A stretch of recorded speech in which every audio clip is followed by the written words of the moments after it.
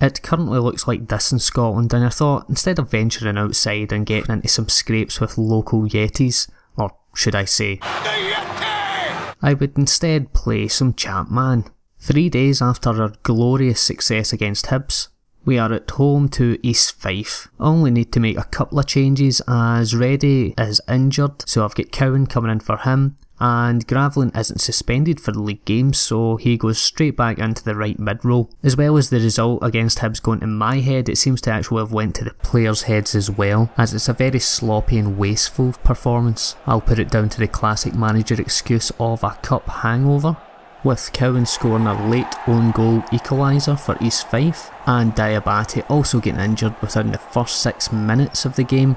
It's not exactly the greatest of games for us, as it finishes 1 each, dropping 2 points here, and that means we're only 28 points ahead of Albion Rovers in the league. The comeback is on, well, maybe not. And the confirmation of Diabate's injury there for about a month, that means he's going to miss the Celtic game. Straight into the next game again, 3 days later, and it's away to Elgin City. And we have a chance to mathematically secure our promotion, as we currently sit 32 points ahead of now Morton sitting third. Hadn't noticed them leapfrog Peterhead, and anything but a defeat for me and a win for them pretty much secures it. With injuries starting to pile up and the Celtic game approaching, I decided to have a team mostly of fringe players, with the only real first team players being Marcos Suarez and the goalkeeper Bartwell. Everyone else has played either a couple of games for us at most, or a few games here and there, but we do just enough to make sure the 3 points are coming home with us, and that also means that we have gained promotion officially. Not that there's any real doubt,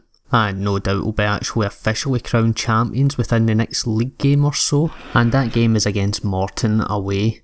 And the injuries aren't really getting any better, as through the week Marcos Suarez actually got injured in training, so he's out for a few weeks and misses the Celtic game. Huge miss. There's a lot coming back from injuries though, so I'm throwing them into this game to make sure they're going to be match fit for the Celtic game, and hoping that obviously they don't pick up another injury. But we've got about a week to prepare for that match, so should be enough time to get them well rested as well. Just noticed the referee for the game's Jim Walker. If you're watching, Jim, hello! Oh, brilliant. Wright just scores for Morton, 1-0. And another one goes in, Middleton, 2-0 Morton. Right, come on guys, yes. McAllister, our left back, scoring, 2-1. This looks like it might just be a high scoring game. I think everybody's forgone defending the day. Yeah, oh, Gravelin, 2 each. So we've actually clawed it back within the same half. And Bartwell on a rating of 4 there. Jesus Christ. And Lorimer makes it 3-2.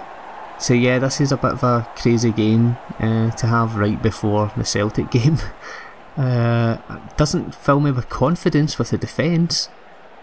But the attack's looking good. That's now 4-2 Lorimer. And Lorimer gets a hat-trick. Fantastic. 5-2. The left mid and right mid roles seem to score quite a bit in this tactic. Probably something to do with them coming late into the box. Who's that now? Wood. So Wood making it, is it 6-2 now? Struggling to even keep count. So let's put Andy Scott on for Gravelin and put Alou, because he can play right mid, put him right mid. Scott is just a completely like B player, like he's played like 2 games for us, it's terrible.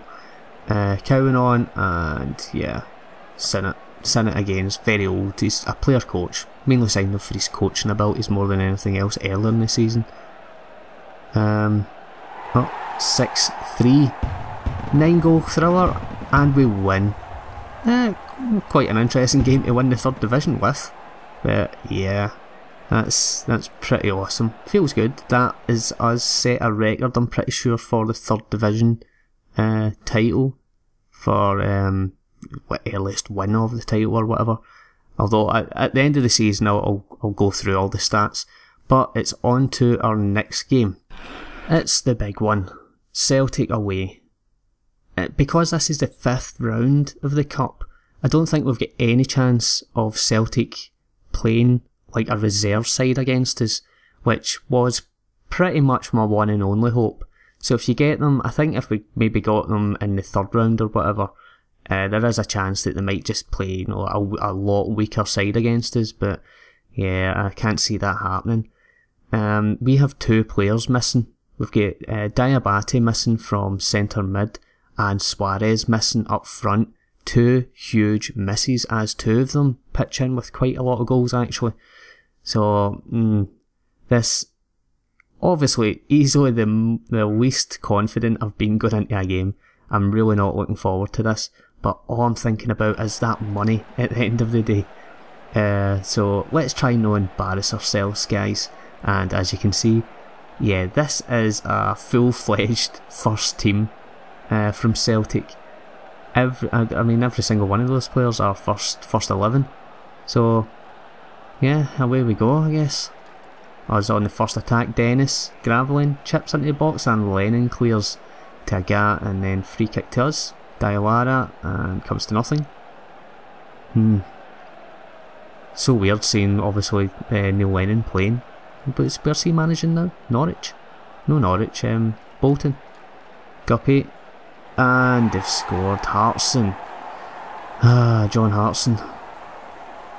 Who looked like the fattest and most unfit player I've ever seen at Celtic, but scored, what was that, probably easily 25 plus a season anyway.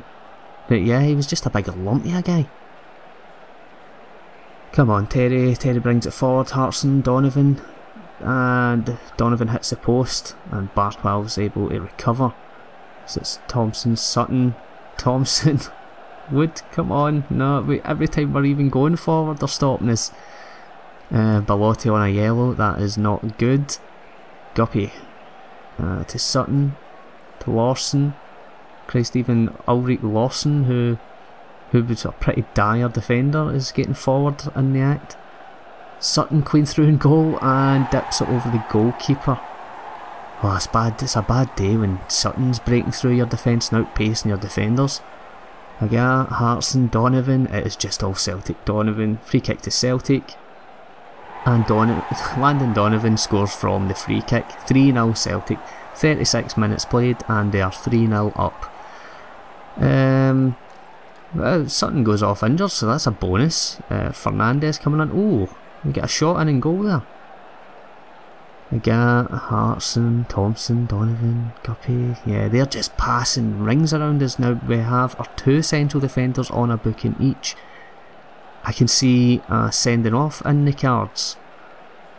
So half time, we've had 3 shots on goal, 3 on target, and yeah, they've had a little bit more of everything. We are not playing that well at all. Come on, guys, look at that attendance though. 57,715 in the ground to watch Celtic play East Stirling. I can't think of a time that would ever have happened, like at all, even in the heyday of Scottish football, which this kinda was. Diawara stopped by Valharan, but Diawara gets the ball back. We get a free kick and he hits it against the wall. Diawara half volley, but Headman saves. No, we're really not getting any luck at all. I would try changing it up tactically, but I don't think there's much point because no matter what I do would probably just make matters worse for us. No point in going defensive at all now. 3-0 down. May as well make our changes. These guys can say they played against Celtic, so you've got the likes of Andy Scott, who's had like 4 games total for us. Cowan, and yeah, let's Macaulay on. Macaulay did play the first few games at the start of the season. He's alright, but no, nowhere near good enough to be in there in the first 11. Come on, can we get a goal before full time?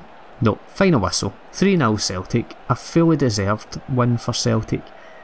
I mean, stats wise we were okay, but yeah, it felt like that whole game we just get battered. Alan Thompson getting man of the match because I assumed probably because he set up all their goals. So we're out the cup. So if you look at the bank balance, this is before, and this is the bank balance right after that game, so there's a nice wee bump for the bank balance there, and we're over 2 million. So that was my aim for the end of the season, to get 2 million in the bank, and that game's helped us do that. I just noticed that we've actually got awful facilities there, so let's go and put in a request with the board to improve our training facilities. The annoying thing is, I wish they would spend, I wish you could tell them to go, right, just spend like 800,000 to 1 million on doing like, no, state of the art, or, you know, close to state of the art training facilities. But instead they do a small upgrade that'll cost me like 200,000 or so, and it'll just upgrade it to like adequate facilities for the 3rd and 2nd division. Then by the time I get to the 1st division, it becomes awful again, and you kind of keep going through this process. Slightly annoying. But anyway, that brings us to the end of the video. If you've enjoyed this video, please give it a wee like. Feel free to comment in the comment below, and if you want to see more from me on Championship Manager, let me know, and also be subscribed would be lovely. Thanks very much. Bye!